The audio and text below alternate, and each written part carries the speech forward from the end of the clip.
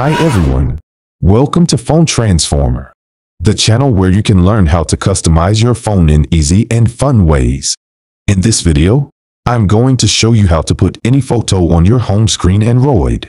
This is a simple and quick way to personalize your phone and make it look more attractive. Let's get started. Step 1. Open any gallery app on your phone.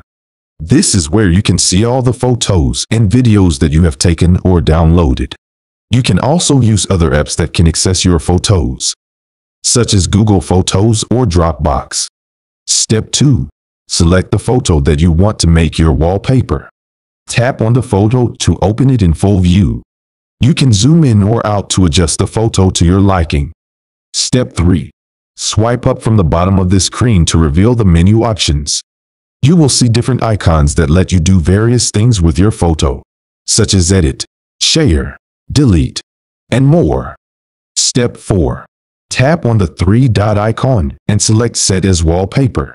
This will open a list of options: your lock screen wallpaper or your home screen wallpaper. You can drag the photo around to adjust its position or pinch to zoom in or out.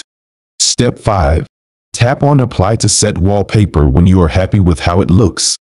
This will apply your photo as your home screen wallpaper. You can now go back to your home screen and enjoy your new wallpaper. That's it. You have successfully put a photo on your home screen Android.